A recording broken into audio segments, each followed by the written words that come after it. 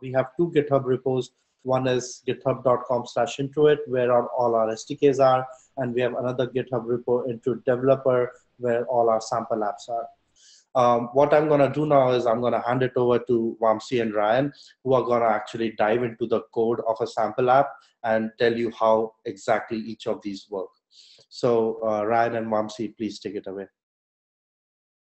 I've gone to this GitHub repository and I've cloned the Java sample application. And a few prerequisites for this are I've logged in as a developer and I've got myself an OAuth 2 application, and I have a client ID and secret, which I've then taken it and I've put it in this application.properties file, and wherein these are my application credentials that I've configured.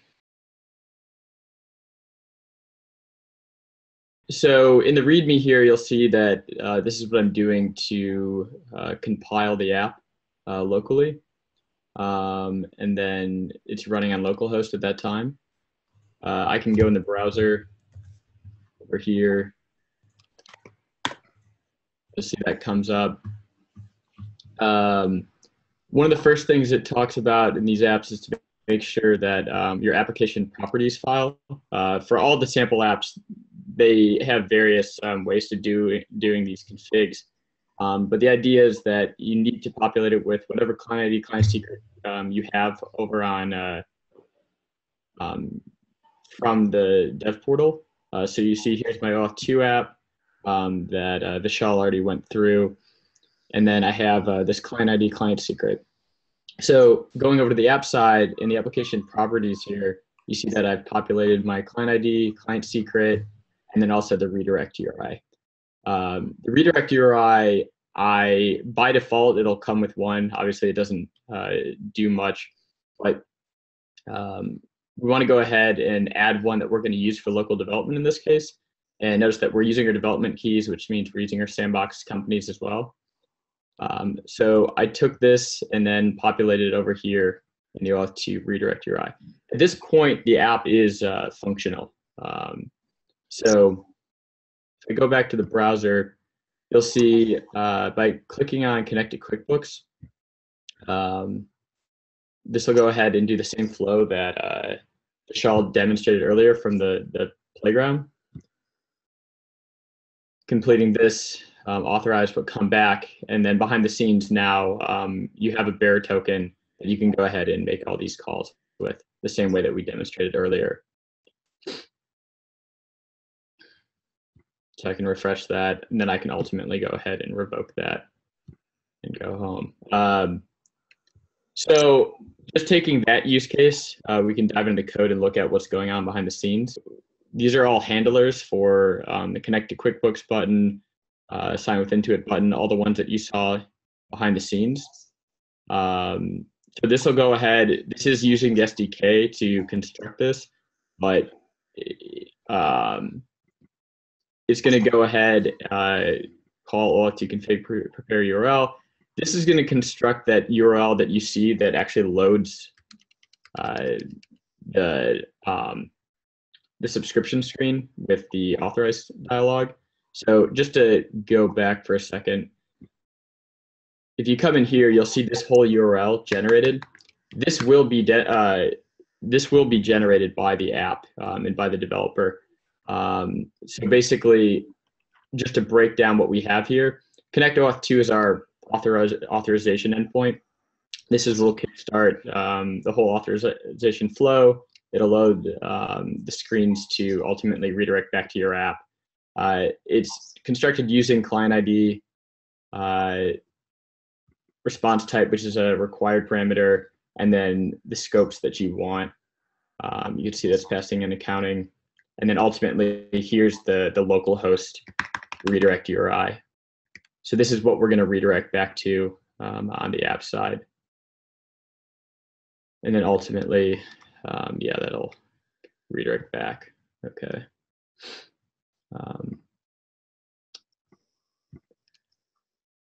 So On this side, in the callback controller, you'll see this is handling the redirects that we're getting from Intuit side. So basically, when clicking on the authorization button, you saw that redirect happen back, and it says, now you're connected. Behind the scenes, what's going on is it's redirecting to the OAuth 2 redirect, which is what we plotted in our app. So right here, so OAuth 2 redirect. So once you redirect back to here, you'll see that there's the incoming code parameter that we redirect back to, along with a few other parameters. But this is the parameter of interest. So we're going to go ahead and take this code parameter, and then we're going to call the bearer token API. So again, you can see we're using the SDK, client.retrieve bearer tokens. We're sending in the auth code that was received, along with the same redirect URI that we're using here. Ultimately, the response here is going to create that bearer token that Vishal demonstrated earlier on the playground. That's your source of truth. That's kind of your key to actually call these APIs. We have a note here that once you receive that access token, refresh token back from that call, you'll actually want to go ahead and store it in your data store, in your database, and persist it. For the sake of this sample app, we're not doing that. We're just storing it in the session.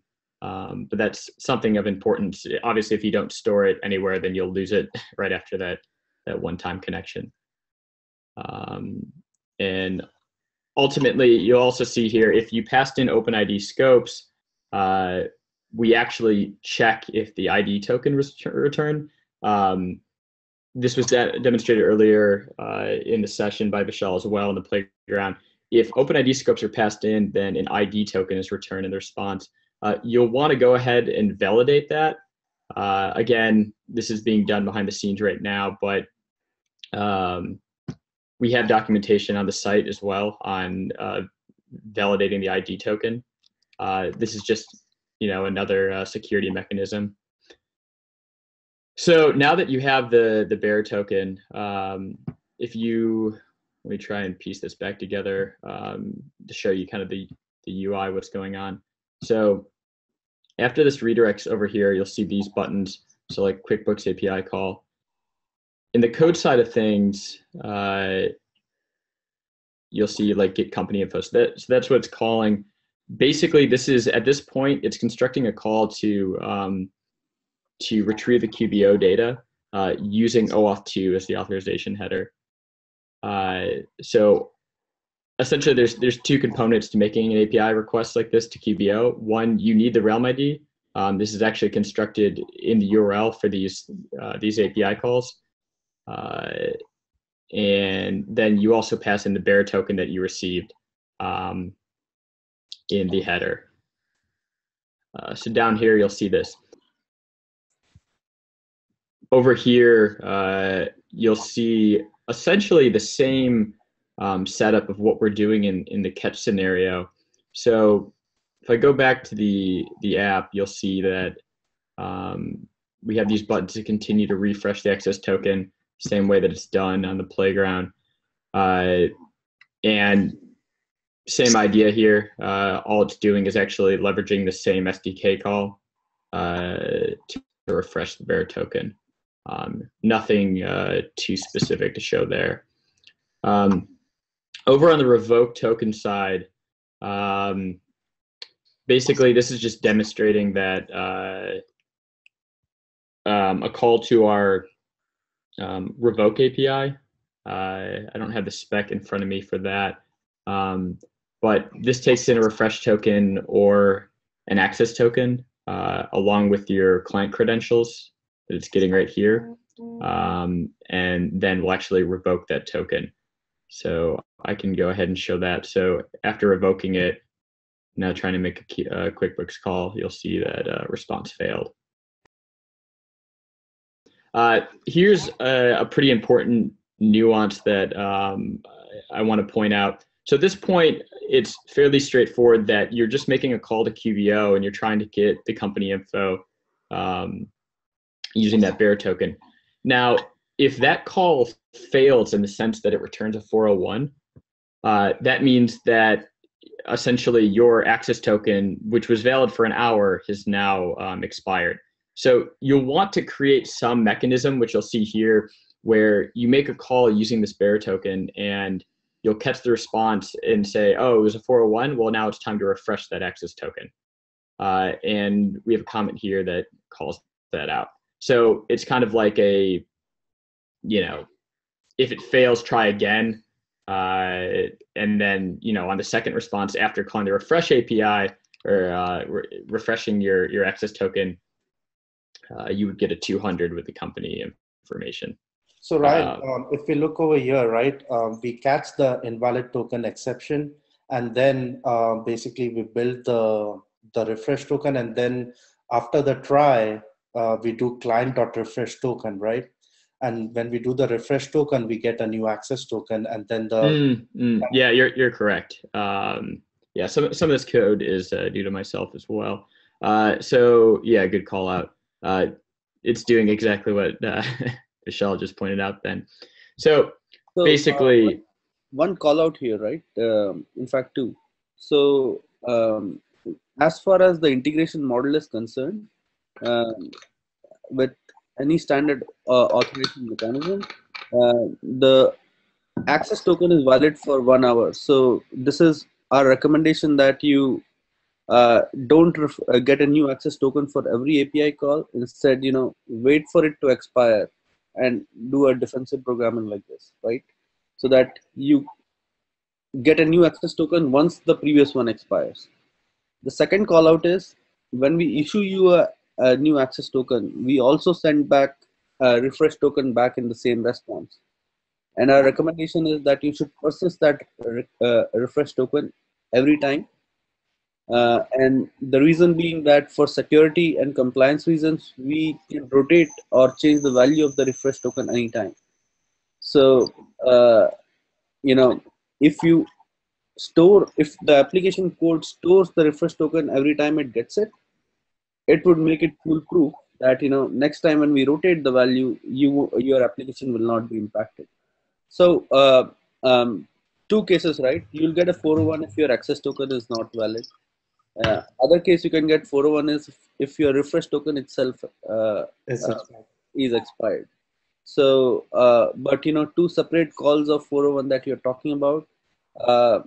When we are talking about an explicit, V3 API call as we make today, and we get a 401, it should be access token expiry.